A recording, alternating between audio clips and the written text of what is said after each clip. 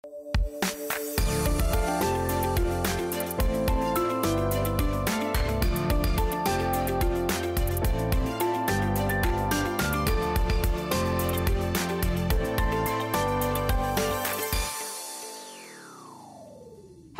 I'm DCTV Director Diamond Lewis. Welcome to this DCTV Spotlight DeKalb, where we shine light on DeKalb's history makers, community leaders, and unsung heroes. Today's Spotlight is without question a history maker and leader here in DeKalb. DeKalb's top cop takes time out of her busy schedule to talk with us today about her newest position in a long list of accomplishments. When a young child witnesses an injustice, it can sometimes leave a psychological scar that can hinder development and life choices. For Mirtha Ramos, growing up on the streets of Philadelphia, she witnessed events by police that made her say, "I want better." And she did get that. Rather than become a statistic, she decided to pursue a career in law enforcement. And with determination, education, and a powerful work ethic, she has gotten to the top ranks right here in DeKalb County as none other than our newest top cop. Police Chief Ramos entered law enforcement in 1997 at the age of 21 when she left Philadelphia for the city of Miami with her two small children. It was a life-altering decision that spanned 22 years and saw her rise through the ranks from uniformed police officer all the way up to North Division Commander with the Miami-Dade Police Department. In her capacity of division commander, she supervised more than 1,047 employees in 4 police districts, including Miami International Airport and Special Patrol Bureau.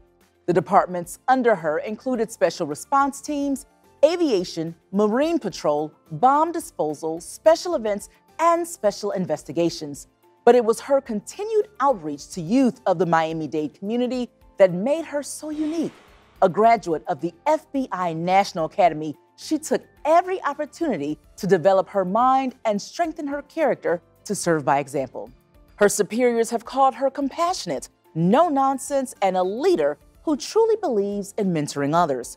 Chief Ramos will now oversee a department with 800 sworn officers, 110 civilian employees, and a budget of $95.1 million here in DeKalb County. And now, DeKalb, it is my honor and our pleasure to bring you this exclusive interview where we shine our spotlight on none other than DeKalb's top cop, Chief Mirtha Ramos. So thank you so much for joining us today, Chief. It's my pleasure. Now, my first big question for you, and I talked about this with you before, Ramos or Ramos? If you say my name in English, it's Ramos. If you say my name in Spanish, it's Ramos. See, and I told you I can't do that, so it's going to be Ramos. Yes, that's perfectly fine. That's fine. So now we all know how to properly address our chief. Chief Ramos or? Ramos. Okay, there you go. So with that being said, we've got that out of the way. Welcome to DeKalb County. Thank you. I've been feeling very welcome since I got here.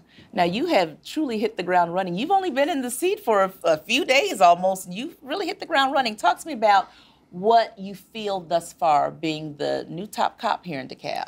Well, one of the things that surprises me the most is actually the community and how much they embrace our police officers. So it makes me proud to hear about all the good things that our officers have been doing. And I've been going to a lot of community meetings, and everybody has been so positive and supportive. Instead of saying, "What can you do for us?" most of them are saying, "What can we do for you?" So that's unusual for me. So I guess the Southern hospitality is real. So I've been feeling welcomed. I'm very proud of the DeKalb County Police Department and the work that they've been doing. And just hearing about it just kind of reemphasizes the fact that I've made a good decision coming here. Well, we're certainly happy you're here. Now, you're new to us, yes, but you're definitely not new to law enforcement. I am not. You've been in law enforcement for decades. Talk to me about how you've risen through the ranks. Well, I started law enforcement back in 1997. I started out as a police officer, and I went up the ranks. So I'm very proud of saying that I hit every single milestone. And for us in the Miami-Dade Police Department, you can take civil service exams up to the rank of captain. But anything above that, you have to be appointed. And generally, that's done on merit and experience. So I've scored very highly on my exams. I dedicated myself to being a supervisor so that I can help the department move along. And then I got appointed to major and then a division chief. So I've went up the ranks, and at every rank I learned something different. I was exposed to different challenges, different areas of the department. And I was very blessed to be part of a large department. So my experience was in different areas. Well, you know, they say one of the characteristics of a great leader is someone who can hear. And you actually are listening to your team, and I think that's wonderful. It's not just about me. It's about the officers, it's about the community. We all have to come together to be successful. We were proud to carry the press conference live when the CEO announced that you would be our new top cop. And let's take a quick look at that press conference. My job here is to make the job of the police officers and anyone in between a little bit easier, a little bit better. If I can make their job easier, they will be even happier to serve you as their community. Once again, we're here to protect and serve, and that's what I'm here for. Thank you. Chief Ramos, what I hear from you here today and during that press conference is sincere passion. Passion for the people in the community and passion for the people who you work alongside. What does it mean to wear the badge? I'm very honored to wear the badge, and we just had a graduation recently, and I told them, you now represent law enforcement across the world, because what we stand for, it's really honorable. We're here to protect and serve. We're running towards things that the average person is running away from. And I don't think most people actually grasp that, is that if we were in a room and someone came in shooting, you all have the right to go and leave. We do not. We will stand and we will face what's coming at us. And it doesn't mean we're not scared, but it means that we're meant to protect and serve. And when you have it in your heart, and when you really feel it, you're gonna do a good job. So while most people are running away from stuff, we're just heading face first, head in, quick on our feet, just running towards the danger rather than away from it. And I do feel passionate. I feel passionate because I grew up in a community where law enforcement was not probably the best. Where I was born and raised, I saw a lot of things that I rather wish I did not see. So I grew up saying, I'm gonna do different. I'm gonna be different. I'm gonna be the change that I wish I had when I was younger. So when you grow up and you feel like you're alone and you don't have anyone to turn to, if we can do that as law enforcement, give you that person that you feel you can turn to and trust, I wanna be that. I want our officers to be that. So once again, it's not really just about me, but I'm kind of explaining my passion for the job. Where I was failed growing up by adults, I don't want anyone else to feel that law enforcement or anyone in their life is failing them. So when everything else fails, I want you to be able to turn to us and know that we're here for you. So that's where my passion comes from, in trying to be for people what maybe I didn't have for myself. That's beautiful. I have to ask you this. It's a tough climate right now where society and the general population and law enforcement, there's a little tinge there. That's to put it softly. Yes. What would you say about, you said the word trust. How do you plan to work to instill that level of trust in DeKalb County's Police Department from the constituents that you serve? Well, I think I'm going to do it the same way I'm going to do it with the officers. I am going to do what I say, and I'm going to say what I mean. In the sense of, I think when you say you're going to do something, you should do it. If someone asks you to do something, you should make sure that you do it if you say you are. Follow through, consistency. I want to lead by example. So I don't want to tell them what to do, really. I want to show you what to do. If I'm expecting professionalism, I'm going to make sure that I give it. Not just to the community, but to our officers as well. Sometimes we treat people on the outside better than we do those closer to us. I want to make sure that the guys feel appreciated. I want to make sure that the community feels we are here for you. I believe in follow up, follow through. And I think when people can believe that you're going to do what you say you're going to do, I think there's a level of trust, at least that you're going to follow up. And I think that's very important. Now, let me ask you this. I walked into this room, we're here at the police headquarters, and there were tons of stuffed animals in the media room. And I said, well, what's going on there? So I started poking around and asking some of the officers, and they weren't sure where the stuffed animals came from, but they did tell me that you have a true heart for children. Yes. Talk to me about that and how you use your tools in law enforcement to become kind to those who are much younger and instill in them what they should see and believe when they see someone with the badge on. I don't ever want the youth to feel like they have nowhere to turn. I understand a lot of the pain. for a multitude of reasons. I understand their pain. So when I see a child, I don't become kind. It just melts my heart because I want them to know that they are loved. I want them to know that they matter. I want them to know that no matter what is being said at home, no matter what is being said in the news, you are important and you can do whatever you want to do. And I think you just need one person to believe in you so that you know you can fly into whatever you want. I don't believe in limitations. I don't believe in excuses. And when people give excuses, you just knock them down and say you can be whatever you want to be. The choice is within you. If you're struggling, I understand, but keep fighting. The choice is yours to fight or give up. So when I see the youth, I see the opportunity to mold. I see the opportunity to inspire. I see the opportunity to give them courage to know that if someone like me can do it, anybody can do it. And so when I see the youth, I just see potential. I see the future. I see what can we do. We criticize the youth so much, but what are we doing? What are we doing to make them better? Do we take a moment to direct them? Do we take a moment to guide them? And if we don't, then we shouldn't criticize. Our future will be whatever we create right now. And if we want a better future, we need to work closer together. I love that, and it's a perfect segue into my next question. You talked about instilling the promise of hope and that you can in the minds of youth, but you're certainly doing that for young girls as well. You are the first female police chief here in DeKalb County. What does that mean to you? That's huge. You know, I'm really honored, and I don't want anyone to view this in a negative way because I'm constantly reminded of, I don't think you get the magnitude of what you've done. And for me, I'm proud of it. And I'm proud of it only simply because it's showing that we can do anything. We can. But at the same time, it's hard work, it's perseverance, and life was not easy. So what I want to say is if I can display anything is the hard work does pay off.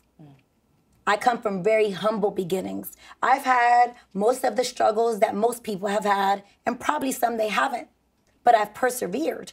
So if I can show anything is never give up, keep fighting, believe in yourself, even when no one else does, and you'll be amazed that things can happen. Chief Ramos, when you look over the course of your storied career and personal life, what would you say is your greatest accomplishment thus far? I say thus far because there's so many more chapters to go, but what would you say is your greatest accomplishment thus far? It's a hard question. It's a hard question because I just do. I don't chalk it up to I accomplished this or I accomplished that. I've done some difficult things in my life, but I don't look back and say, oh my God, I can't believe I did that. Because in my mind, I can do whatever I want. And I instilled that in myself when the world was telling me I couldn't. When the world was telling me I should have been a statistic because I had my child at a young age, I never listened. I listened to the strength within me because we have to rely on ourselves when you don't have anyone else. But when you don't have someone, I want people to understand that you can do whatever you want. If you believe in yourself, you can accomplish anything. And I tell you that touches me because I believe that to the core. And I've taught my kids the same thing. Says, you're not better than anybody else, but damn it, nobody's better than you either. So you keep trekking forward. Don't give me the excuses. Keep doing. And you achieve what you want to achieve. So when you say, what's your biggest accomplishment? I don't know. I don't think I've gotten there yet. This is an accomplishment, but this was someone believing in me. But I'm still going to keep moving forward. So my biggest accomplishment is yet to come. It's fantastic. Chief, what's your vision for DeKalb County's Police Department? Oh, my vision of the DeKalb County Police Department, I think I want to start from within. I think the vision that I want to instill inside is that you are heard. You are loved and appreciated. So every time I'm getting kudos from the community, I always come back and tell whoever they were referring to, oh my God, I heard such great things about you. You're doing this, you're doing that. When you're used to doing a lot with a little, not only does the community take it for granted, but I think sometimes we take it for granted. There's some fabulous things being done in this department. The more I hear about what's being done with so little, I'm amazed and I'm looking forward to see what we can do with much more. You know, we're doing so much in the community that no one knows about. You know, we have police officers in 21 schools, and we're doing cheerleading and sports, and we're doing community events, and we're doing leadership. We're doing so many things, and no one kind of sees those kind of things. So when I meet with everyone, which I'm doing little by little, I'm in all of what we have here, and what they think is normal is not really normal. They're doing phenomenal things with limitations. So I want everybody to know that what they're doing here is fabulous. So when I ask all the whys, it's not because they're doing anything wrong. It's because I want to know how they're doing it, and how they're doing it so well, too. We have a lot of good things here. And what I want from the community, and honestly, the community has been fabulous. When I tell you that I'm in all of that, I am not accustomed to so much support coming from the community, but what I want to instill in them is that maybe they may have had a negative encounter with one officer, but please know that for that one officer, you have 100 more that are coming to work every day, and their only intent is to help them, to serve them, and to be here for them. So what I want to do is, when the DeKalb County Police Department is seen out in the community, I want people to feel like they can approach them. I want them to feel like they can embrace them. Like, we are one. The community and the police department should be one. And we're here to work together. And I really kind of want to push that message, because I truly believe that we could. What's one thing that people may not know about you, a fun fact that we want you to share today? Come, tell us a little something, little insight. I don't think I'm fun. Oh, my goodness. Wow. I don't think I'm fun. What's your favorite ice cream? Butter pecan. There you go. We'll take it. Yeah, we'll take it. We'll find a way to get her to have some fun. Don't you worry. Chief Ramos, thank you so much for bringing your passion and your heart to this line of work in DeKalb County. And thank you for sharing your time with us today. Thank you. What an interview. We again say thank you so much to Chief Ramos. And also, we certainly want to thank all the men and women who put their lives on the line each and every day to make us all safe here in our community. I'm Diamond Lewis. Thanks again for tuning in to this exclusive interview. And we look forward to seeing you next time on Spotlight DeKalb.